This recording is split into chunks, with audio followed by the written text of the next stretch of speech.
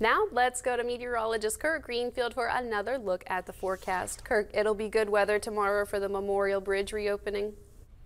It certainly looks like it. We're looking at a stretch of dry, warmer weather coming at the end of this week. But for now, we have a few clouds. Let's take a look at our radar satellite composite. Again, looking at that northerly flow, but then the lighter clouds that you see moving up from the south, those are the extreme outer bands of clouds coming up from the moisture and the hurricane to the south. Now, that does not mean the hurricane is coming. That just means this is the extreme edge, and it's overrunning us just enough to cut some of the sunshine here. The Jandils Marietta Skycam atop the Lafayette Hotel says we're at 72, 59% relative humidity, winds out of the north at 10, and the pressure 29.90 and falling.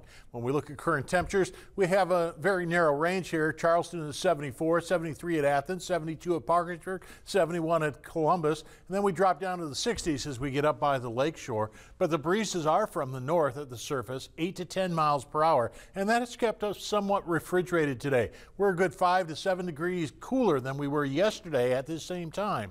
Radar echoes nothing in the immediate vicinity, and when we zoom out, you just barely start to see some of the outer bands of the rain stretching from South Carolina into North Carolina as the hurricane moves up into the Atlantic coast area. It is recurving off to the east and is not coming to the mid-Ohio Valley. In fact, the cold front that has pushed through already is going to tend to play bumper cars with it and kind of keep it off from the other side of the mountain, so we're going to be in pretty good shape. Very thin clouds coming up at this point across the mountains, nothing to be concerned about. Futurecast suggests that as we go through the overnight, we'll see some clearing, and then as we start tomorrow, there may be some fog that'll have to burn off, but otherwise we're off to a sunny and very warm day. Looks like we'll be progressing in the same direction as we get into Friday morning once more.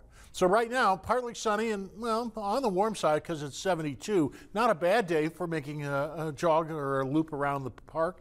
The allergy alert says pollen levels, a little bit of a rise coming in. It's expected to peak tomorrow and Friday with ragweed leading the pack.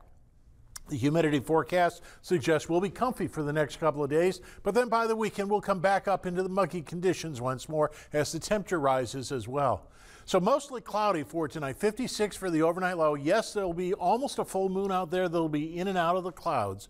Then tomorrow, 77 for the high, a cool end to August to be sure. As we look at the extended forecast, we'll be up into the 80s as we go through the weekend and the 90s as we start the next week.